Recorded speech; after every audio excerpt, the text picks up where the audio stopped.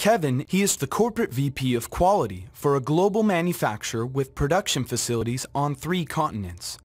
Kevin is constantly worried about quality issues and their impact on his customers, so he needs to follow key quality metrics while on the go.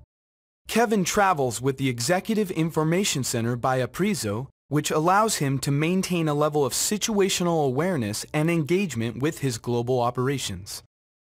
Kevin's focus is on the quality performance of his facilities.